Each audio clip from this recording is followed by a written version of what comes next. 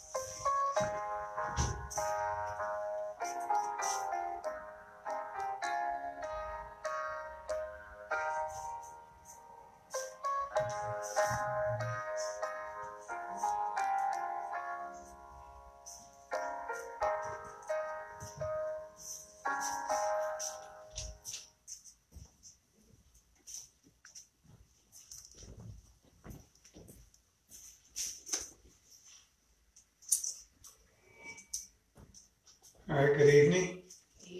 Welcome to Shore Bible Church South, not just another church ministry. I'm Pastor Arthur Johnson. I want to thank you for joining us for another study in God's Word. Let us bow our hearts in a word of prayer. Our gracious Heavenly Father, we come before your throne of grace with hearts of thanksgiving, thanking you for who you are, the God of heaven and earth, the God and Father of our Lord and Savior, Jesus Christ. We thank you that you commended your love toward us, and that while we were yet sinners, spared not your only Son, but delivered him up for us all. He who knew no sin was made to be sin for us, that we might be made the righteousness of thee in him. We thank you, too, for the privilege and the blessing of being able to come together for the study of your word. And as we do so, Heavenly Father, we pray that we'll receive it, not as the words of men, but as it is in truth, the word of God. And we pray, Heavenly Father, we'll receive it with all readiness of mind, but then search the scriptures daily to see whether or not these things are so. And confirm them to be so, Heavenly Father, to have a readiness and a willingness to respond to your word in the obedience of faith. In Jesus' name we pray. Amen.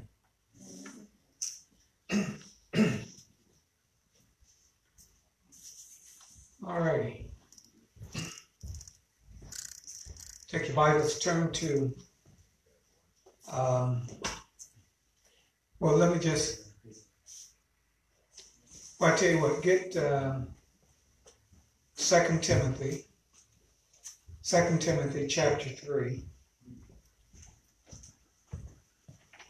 2 Timothy chapter 3, verse 16 and 17.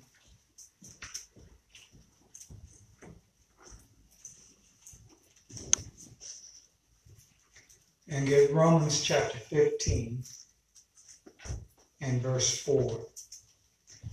And I want, and we probably get one other passage to 2 Timothy. Thank you. 2 Timothy chapter 2 and verse 15.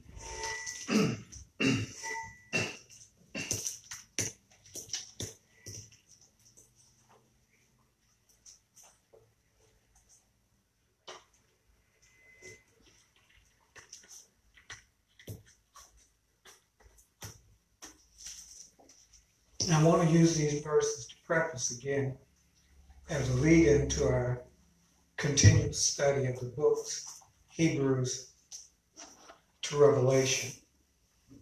Now in 2 Timothy chapter 3, verse 16 and 17, Paul writes, he says, all scripture is given by inspiration of God and is profitable for doctrine, for reproof, for correction, for instruction in righteousness, that the man of God may be perfect, thoroughly furnished unto all good works. We can take that statement to be a statement regarding all of the Bible, from Genesis to Revelation. All scripture, the Bible, the writing, is given by inspiration of God. That means that what we have before us is God's word.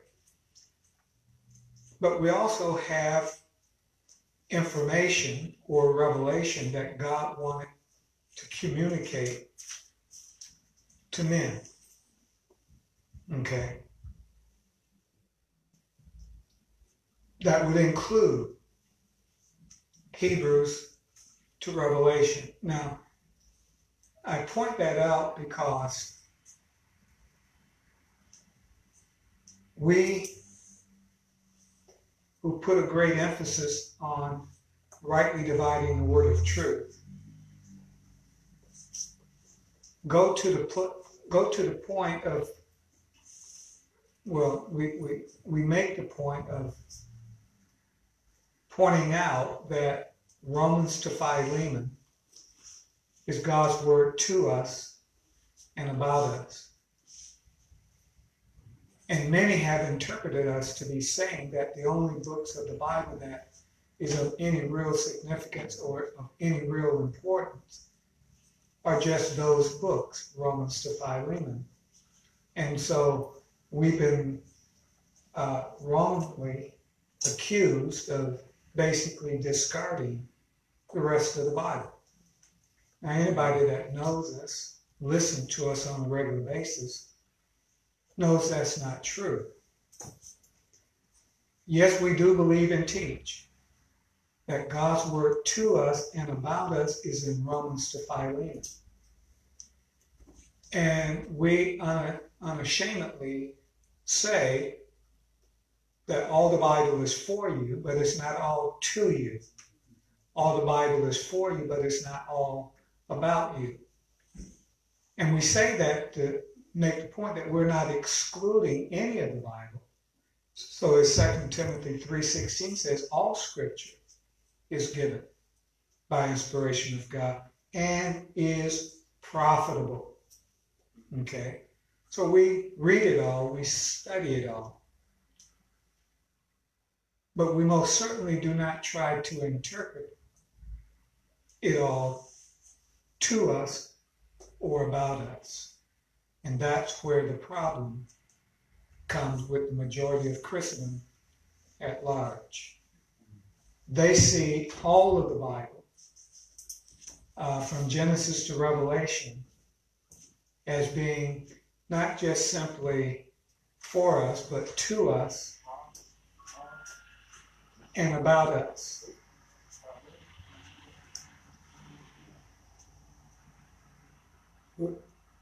What's the question? For who? No. Sorry about the interruption.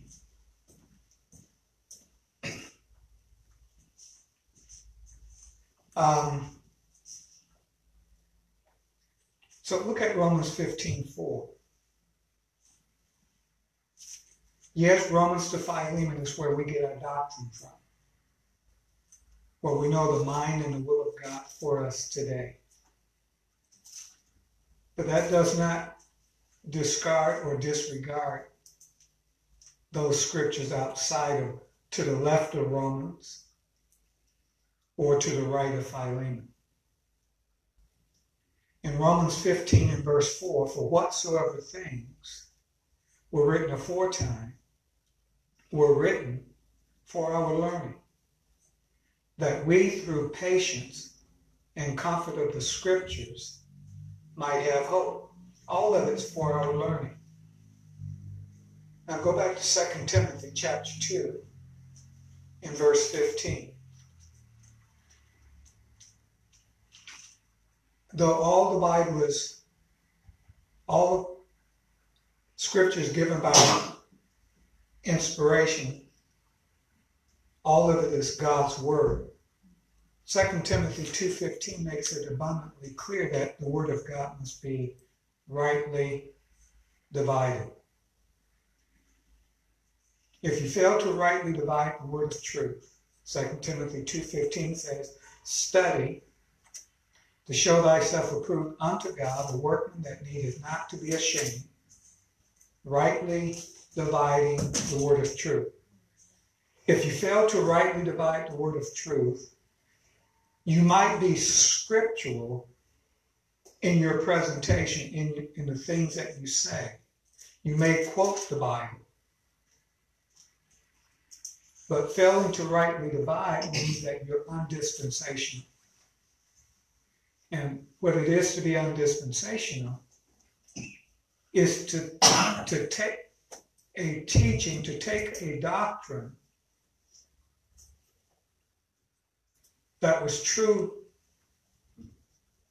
at a different time for different people, and interpret that to yourself, to your time and to yourself, when it has nothing to do with your time or yourself.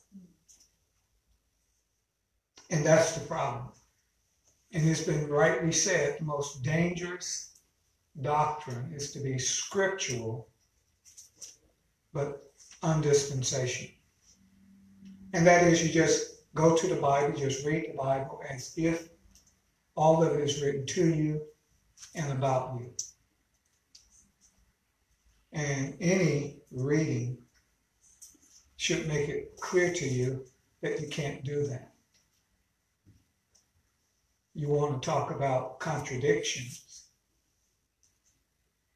Failing to rightly divide the word of truth will open you up to a host of contradictions of which you have no explanation for, and will result really in being tossed to and fro by every wind of doctrine.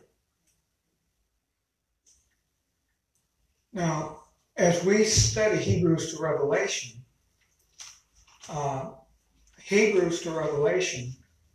these epistles are not written to the church, which is the body of Christ, nor about the church, which is the body of Christ.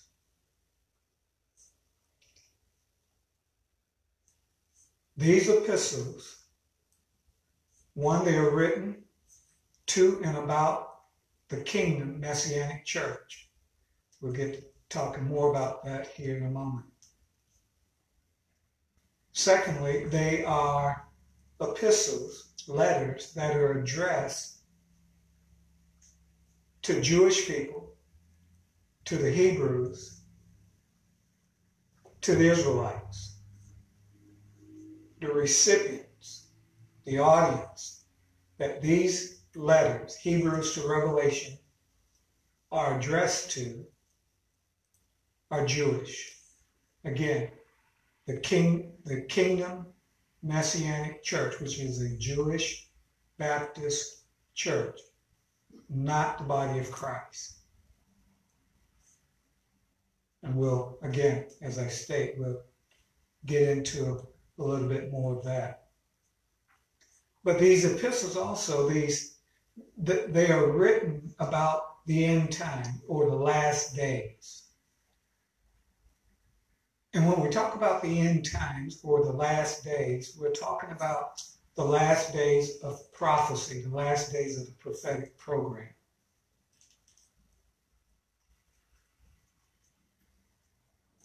They are not written about the dispensation of grace in which you and I live. The dispensation that you and I live in is called the mystery or the dispensation of the grace of God. Hebrews to Revelation deals with prophecy, deals with the last days of the prophecy program.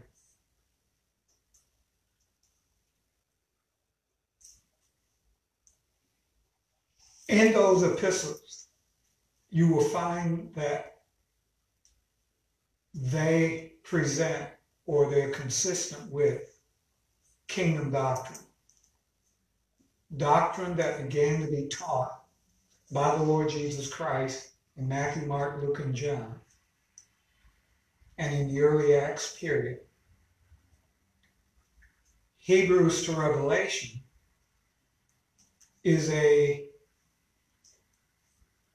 rekindling and a continuation of such doctrines, of such teachings. Again, of such doctrine as presented in Matthew, Mark, Luke, and John, and in the early Acts period, until you come to the Apostle Paul. When you come to Paul, there is a departure from the kingdom doctrine or the kingdom teaching, okay? And you're introduced to an entirely new system of doctrine. Paul refers to it as in Ephesians chapter 3, verse 1. He says, "For this cause I, Paul, the prisoner of Jesus Christ, for you Gentiles, if you have heard of the dispensation of the grace of God given me to you." You're introduced to a whole new system of doctrine, beginning with the Apostle Paul. But Hebrews to Revelation, they're presenting kingdom doctrine, kingdom principles, not body doctrine, not body principles. Now, you may find some parallels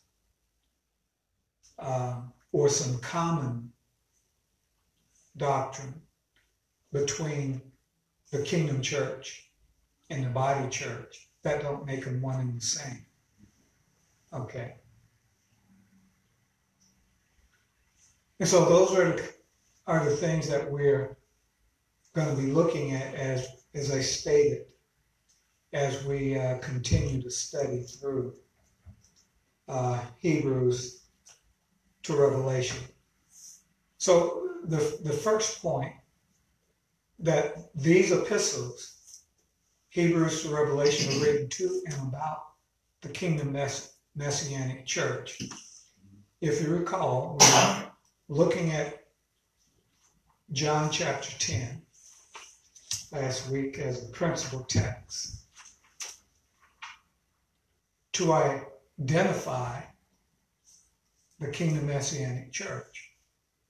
When we talk about the kingdom messianic church, we're talking about a specific category of saints, a specific category of believers that are separate and distinct from the church, which is the body of Christ. Okay? In John chapter 10, last week I was trying to make the point that the Kingdom Messianic Church is a taking out of the apostate Israel and identified as a new community of believers unto itself, separated from the nation of Israel.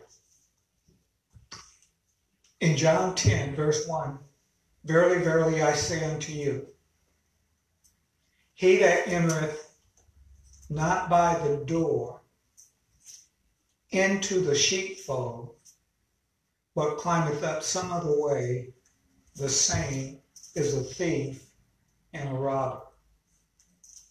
What God began to do under the ministry of John the Baptist was to separate out from the nation of Israel a believing remnant.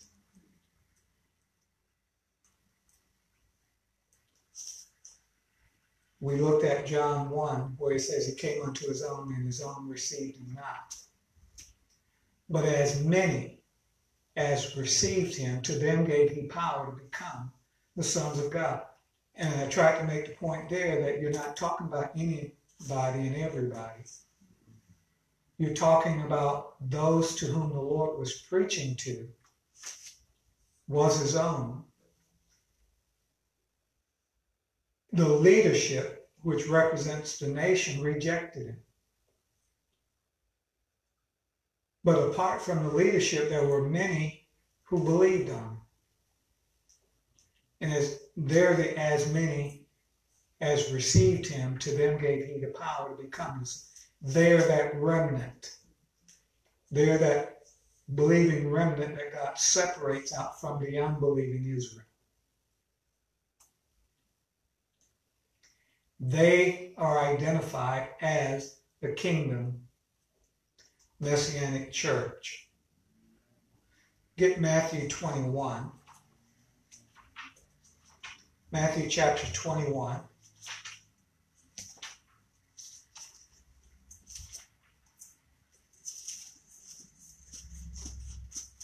In Matthew 21, we're going to start that down at, there's a parable, starts at verse 33,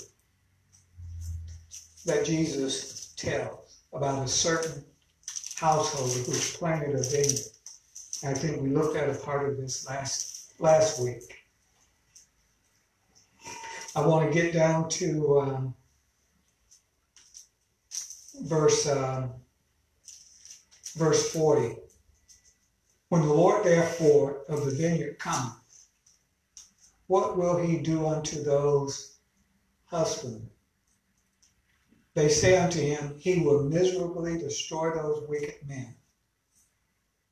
Now, this is the nation, so to speak, that God has entrusted his vineyard to.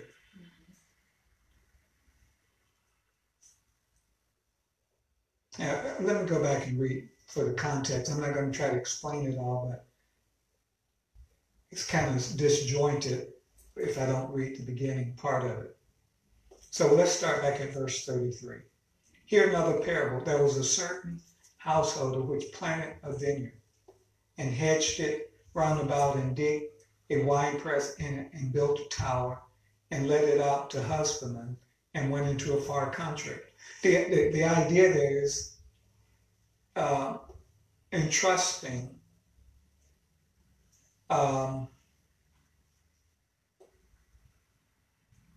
what belongs to the Lord to the leadership of others. Okay? Those would be the husbandman, and let it out to husbandmen. That would be representative of the leadership in Israel. The vineyard is Israel. Verse 34, when the time of the fruit drew near, he sent his servants to the husband. This would be the prophets. of old, when God sent the prophets to the nation to speak to the religious leaders, to both the political and religious leadership of the nation. He sent his servants to the husbandman that they might receive the fruits of it. And the husbandman took his servants and beat one and killed another and stoned another. And he sent other servants more than the first, and they did unto them likewise. Again, the prophets of old. But last of all, he sent unto them his son. Now that'll be the reference to the first advent of the Lord Jesus Christ. He came unto his own. Okay?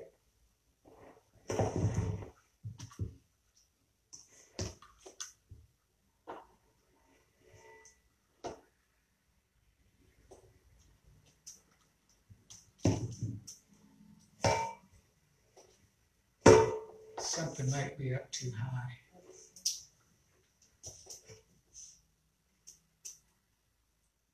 Justin, you can still hear me? Okay, all right.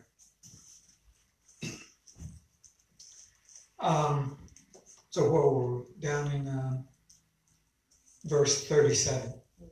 But last of all, he sent unto them his son, saying, they will reverence my son. So you get the idea. This is the beginning of Matthew, Mark, Luke, and John. But when the husbandman, the religious leadership within the nation, both the political and religious leadership within the nation, but when the husbandman saw the son, they said among themselves, this is the heir. Come, let us kill him, and let us seize upon his inheritance. And they caught, now you understand, with that kind of an attitude, it's abundantly clear that the nation had apostatized from God. They had departed from God. Okay? They were not in the will of God. And they caught him and cast him out of the vineyard and slew him. When the Lord therefore of the vineyard cometh, what will he do unto those husbandmen? Now that might be like a reference to the day of the Lord. They say unto him, he will miserably destroy those wicked men and will let out his vineyard unto other husbandmen.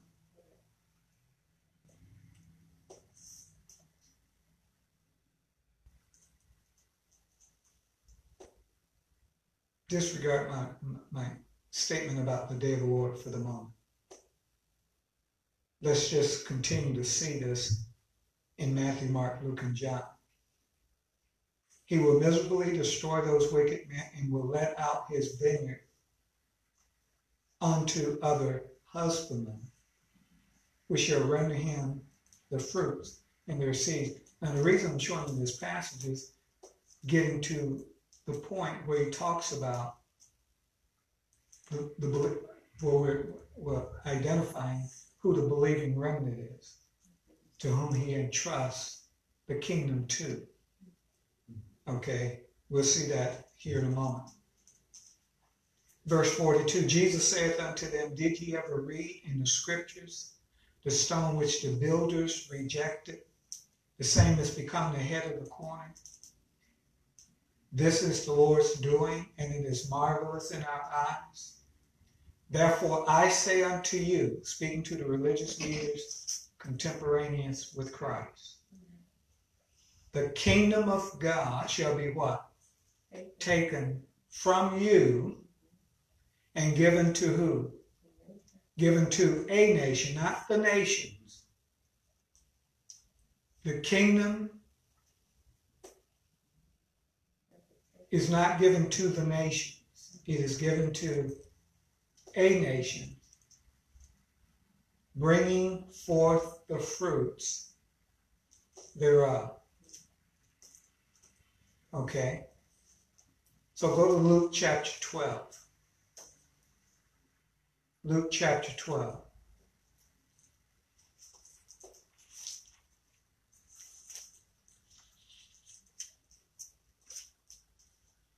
In Luke chapter 12,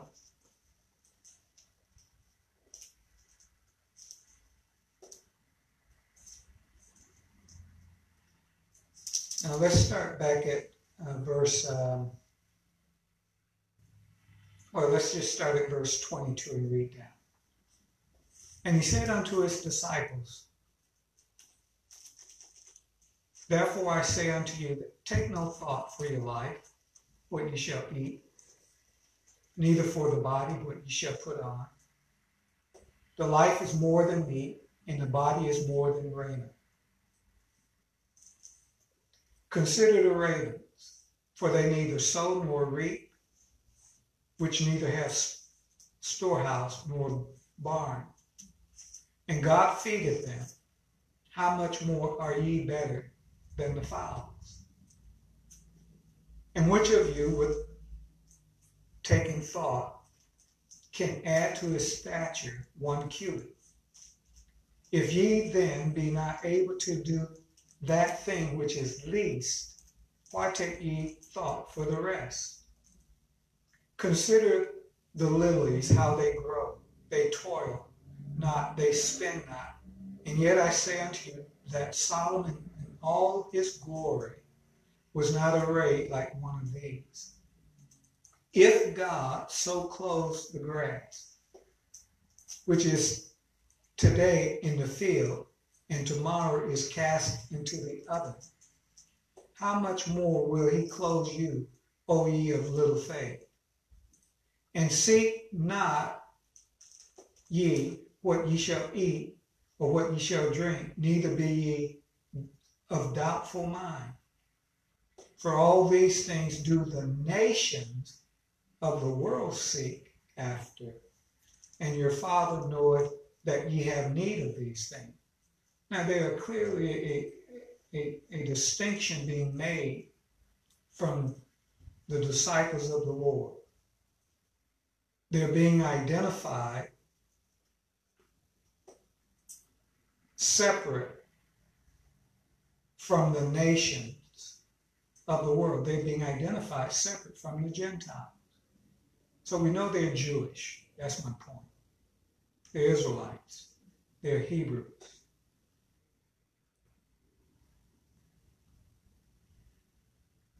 Verse 31, but rather seek ye the kingdom of God,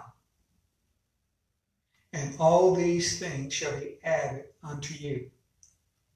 And when you see a promise like that throughout Matthew, Mark, Luke, and John, know and understand, this is the point that I started out with at the beginning.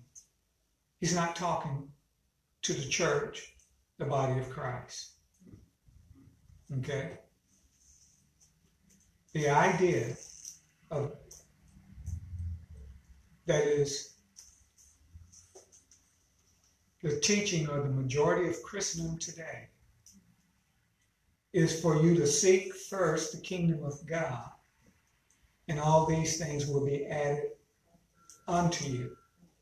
That's an idea that is looking for God to fulfill such a promise in this lifetime. They don't teach it as a promise to come. They teach it as, if you seek first the kingdom of God, then these other things, I tell you what, hold your hand here for a moment. Look back at Mark, the Gospel of Mark, and chapter 10.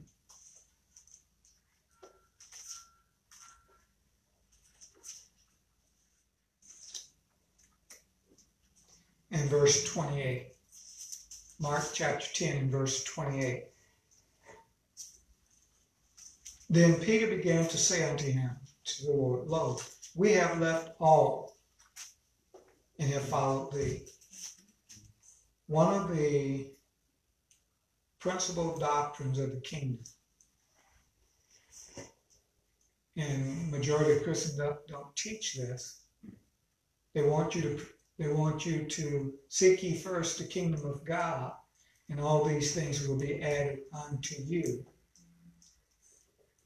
But they don't follow the principal doctrine of the kingdom.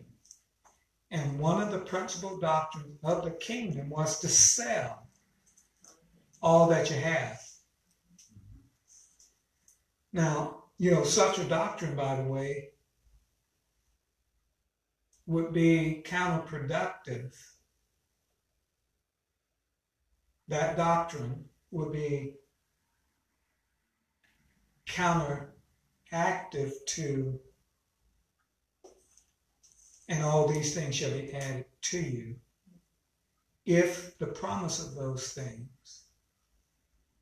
if you forsake those things, those very things is what the Lord will give unto you.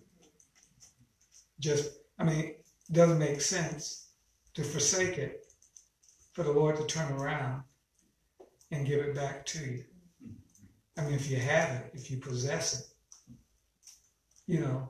why give it up? If it's going to be just, the Lord is going to just turn around and give it back to you. Doesn't make any sense. The Lord has a reason for telling the people to sell all that they have. Okay? Why that doctrine was a doctrine of the kingdom church. But in any case, let's finish. Peter says, we've done that. Peter said, and they did. They were fishermen. They had families. And they forsook it all and followed Jesus. That was seeking first the kingdom of God. So Peter, in the light of what Jesus said, Peter asked this question. We've left, verse 28 again. Lo, we have left all and have followed thee. And Jesus answered and said, verily I say unto you, there is no man that hath left house, or brethren, or sisters, or father, or mother, or wife, or children, or lands, for my sake and the gospel. By the way, you remember Jesus saying, he that loveth mother, father, brother, sister more than me is not worthy of me, not worthy to follow him. Okay. Verse 30. But he says, but he shall receive 100-fold. You see that? He shall receive 100-fold now in this time. Now watch the rest of the verse, because this is where it doesn't make sense to have the expectation of the very things you're forsaking for the Lord to bless you with those very things in this time, in this lifetime. But ye shall receive 100-fold now in this time, houses, now watch, and brethren, and sisters, and mothers, and children, and lands, with what? With persecution. Now, I don't know, the reading of it may be a little tricky, but I think it's clear. It ought to be clear. But he shall receive 100-fold. Okay?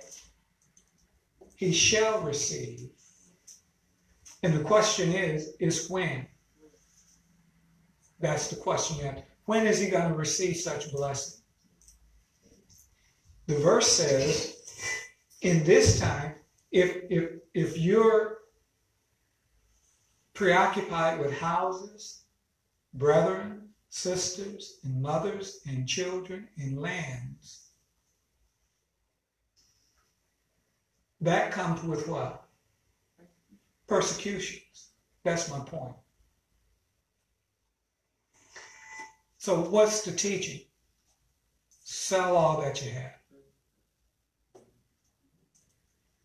Because when the persecution comes, guess what? You don't have to be preoccupied with those things. Because the enemy is most certainly going to use those things against you. Okay? You're going to receive 100-fold. Go to Matthew 19 so you understand clearly what I'm saying to you.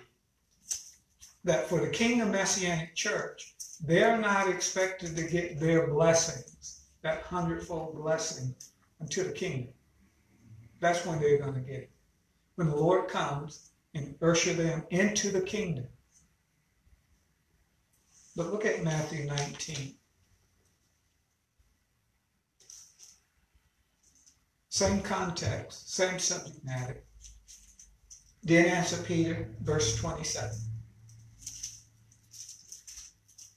Then answered Peter and said unto him, Behold, we have forsaken all and have followed thee. What shall we have therefore?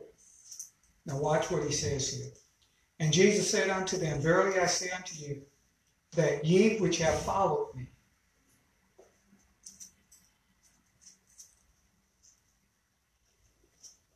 in the regeneration, you see the timing? In the regeneration, when the Son of Man shall sit in the throne of his glory, ye also shall sit upon 12 thrones, judging the 12 tribes of Israel. And every one that hath forsaken houses, or brethren, or sisters, or father, or mother, or wife, or children, or land, for my name's sake, shall receive 100-fold, and shall inherit everlasting life. Is it clear as to when those who sought first the kingdom of God and these things shall be added unto you, the timing of those blessings being added? That's not a promise. That's not a promise to give you such blessings in this, at this. It wasn't a promise to the kingdom church. It most certainly is not a promise to the church, which is the body of Christ. So sure. Oh, it might be the battery. Might be low. We didn't put one in this week. Yeah, it's been about 2 weeks. Yeah. I think that's what it is.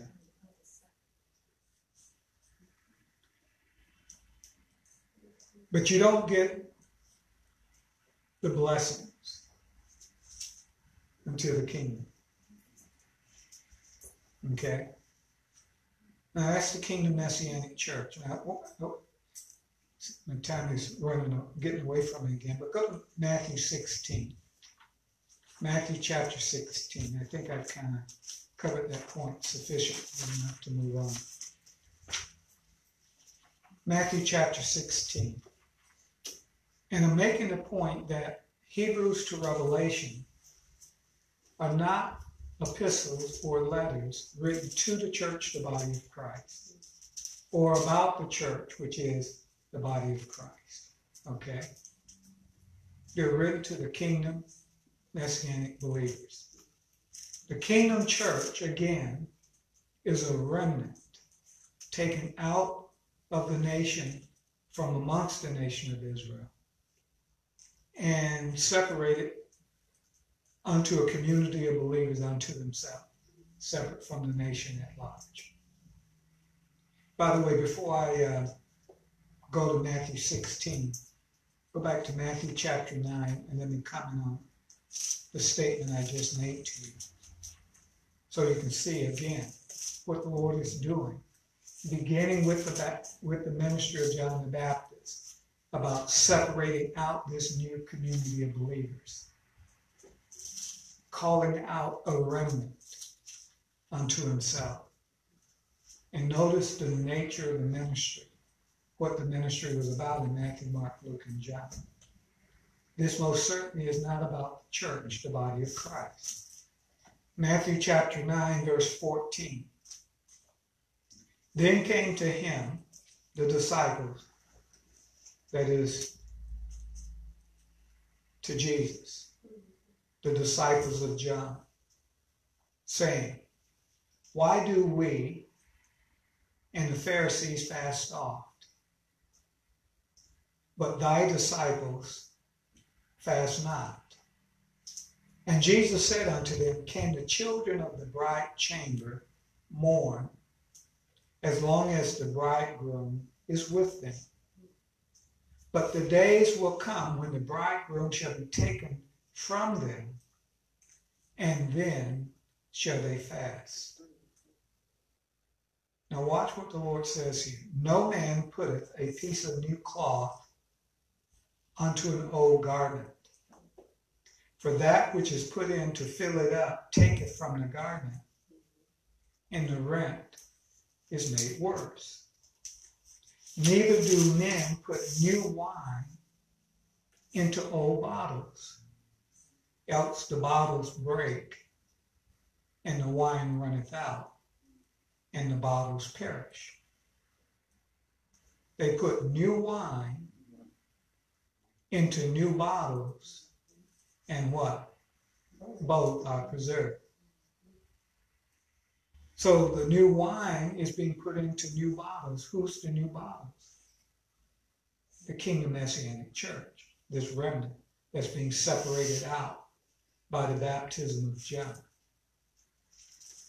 and by faith in Jesus as the Christ, the Son of the living God. They're the new bottles. They're the remnant. And they are the reason the nation of Israel is preserved and not utterly destroyed.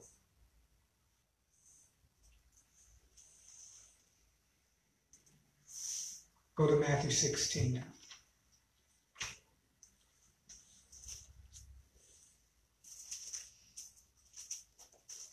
So beginning at verse 13. When Jesus came into the coast of Caesarea Philippi, he asked his disciples, saying, whom do men say that I, the Son of Man, am? By the way, this question would have no relevance really with the Gentiles, the nations. So we know this is Israel, that this is a concern to. And they said, some say that thou art John the Baptist, some Elias, and others Jeremiah, or one of the prophets. He saith unto them, but whom say ye that I am? And Simon Peter answered and said, thou art the Christ, the Son of the living God. And Jesus answered and said unto him, blessed art thou, Simon Bar-Jonah, for flesh and blood hath not revealed it unto thee, but my Father which is in heaven. And I say also unto thee that thou art Peter, and upon this rock I will build my church, and the gates of hell shall not prevail against it. The nature and the character of this church is taken from the words in verse 19. And I will give unto thee the keys of the kingdom of heaven. And whatsoever thou shalt bind on earth shall be bound in heaven. And whatsoever thou shalt loose on earth shall be loosed in heaven. Then charged he his disciples that they should tell no man that he was Jesus, the Christ. Now those two ideas in verse 19 and verse 20, or going back up to verse 16 as well. The kingdom of heaven and Christ the Messiah. Is where this church gets its identity. It is a kingdom messianic church. And it's Jewish, because everything about the passage is Jewish. So when we talk about Hebrews to Revelation being written to the kingdom messianic church, that's what we're referring to. That's what we're talking about. Now, next week we'll see some more distinguishing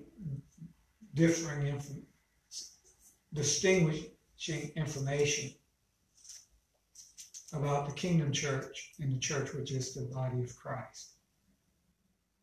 That we must rightly divide between these two community of believers, how they are not one and the same. To make them one and the same is to commit a grave error when it comes to the Word of God, in interpreting the Word of God. If you make them one and the same, you're going to commit errors which have no solution to them. You will create problems of which you have no answers for by making the kingdom church, the kingdom messianic church, and the church which is the body of Christ, to make them one and the same is to produce unsolvable problems for your understanding. And one of the unsolvable problems is instability. That you can have no stability in the church and in its doctrine, in its teaching, to confuse those two communities of believers, to confuse those two churches as one and the same. All right? Any questions?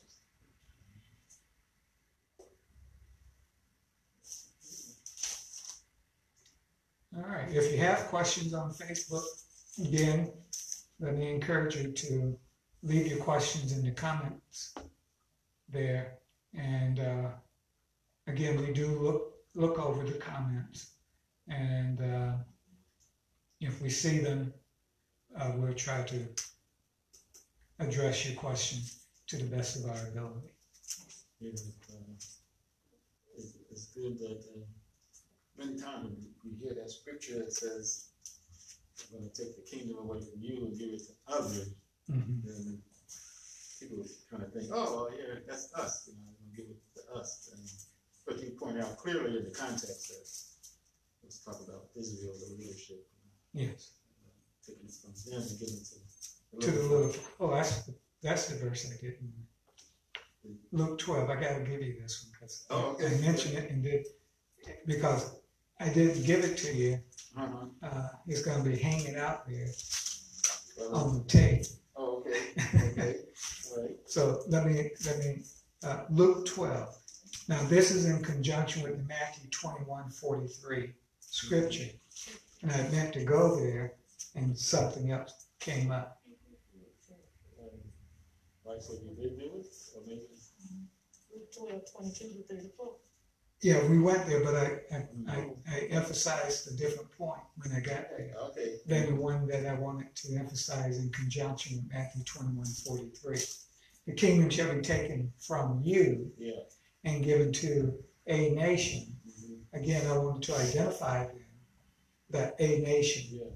So Luke 12:32, fear not, little flock, for it is your Father's good pleasure to give you the kingdom. He's going to take it from the religious leaders of Israel, of the apostate nation.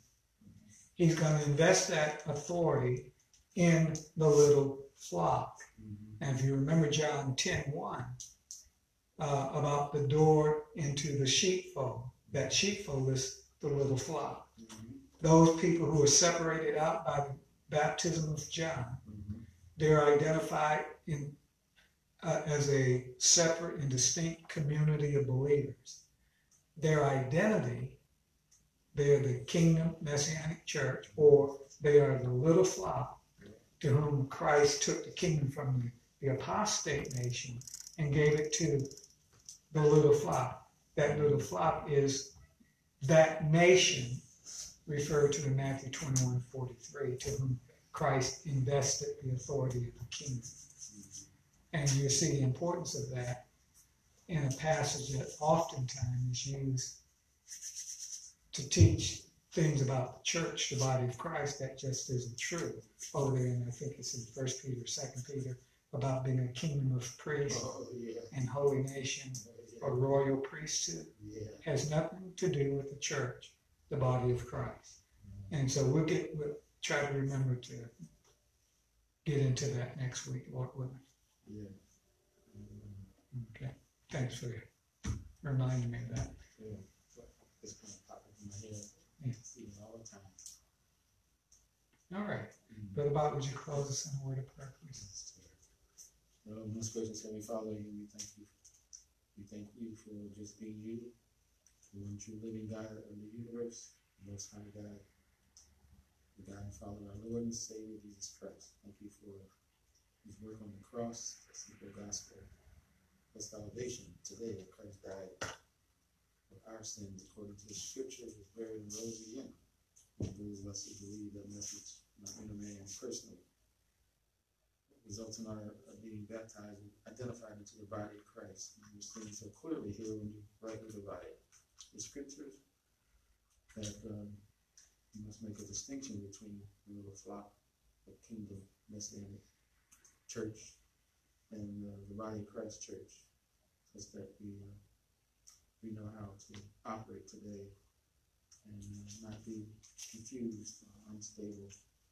We can present a clear message and live our life in truth with the word of God rightly divided. We thank you for that. We thank you for this ministry, pastor and his family. We trust that we continue to teach the word rightly divided and continue to share so that it's clear. We can share with others so it's clear to them. It's all to your praise, honor, and glory. In Christ's name we pray. Amen. Amen.